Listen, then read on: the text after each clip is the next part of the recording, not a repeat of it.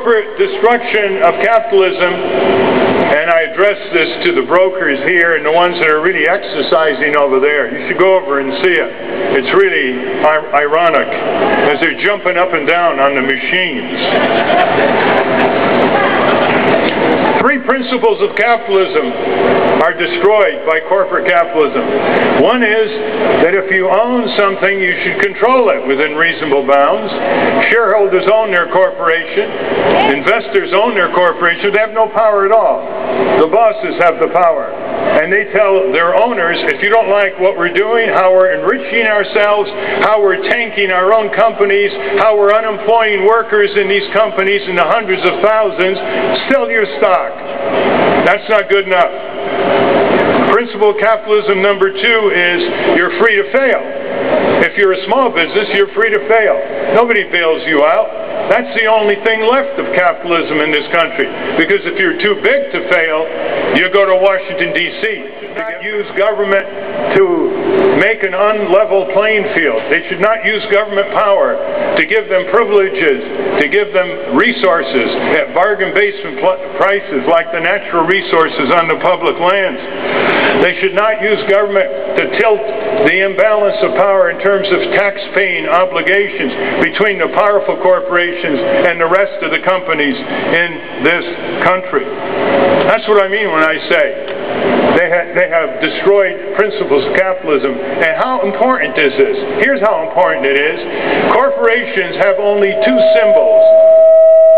They have only two symbols by which they control the American people. One is patriotism, and that's going out the window, as these giant multinationals demonstrate every day that they have no allegiance to our country except to control it or ship its jobs and industries abroad. They have no patriotism in this country. They want to be a national.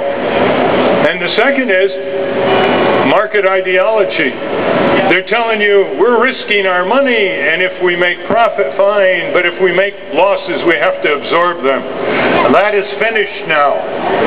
There are no more symbols that these corporations can use to manipulate the American people. And so they're left with that flag that they have defiled, that flag that they have desecrated, that flag that represents the last words of the Pledge of Allegiance, with liberty and justice for all, not for some, not for a few. Representation.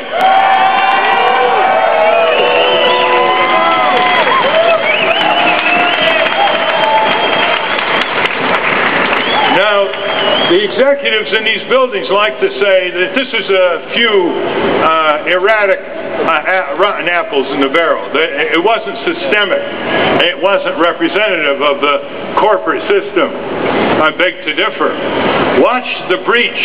Watch the repudiation of fiduciary obligations to the trillions of dollars owned by millions of Americans who entrusted their money to these corporate crooks, swindlers, and speculators. Watch how each fiduciary institution failed in sequence. First, the corporate board of directors looked the other way and didn't contain the officers of the corporation. Second, the corporate law firms looked the other way, like Cravath Swain and Cahill Gordon and Sullivan and Cromwell. Third, the giant accounting firms looked the other way. Fourth, the rating agencies who are paid to look the other way looked the other way. Standard & Poor and Moody's. 5, the investment banks, before they converted, they looked the other way. The state regulatory agencies looked the other way. The federal regulatory agencies, including the Securities and Exchange Commission, looked the other way. Why did they all look the other way? Because directly and indirectly, they were paid to look the other way. And when Congress comes back, comprehensive federal regulation or re-regulation of the financial services industry. We must have a system where if the taxpayer injects capital, the taxpayer's representatives are on the board of directors and they have ownership participation. We must have expanded criminal prosecution of these corporate culprits. Actually, we have to triple reform. We don't send nicotine addicts, by the way, to jail. We don't send alcoholics to jail. We need an amnesty for all nonviolent drug offenders. Empty the cells, prosecute, convict, and throw the corporate crooks in those cells.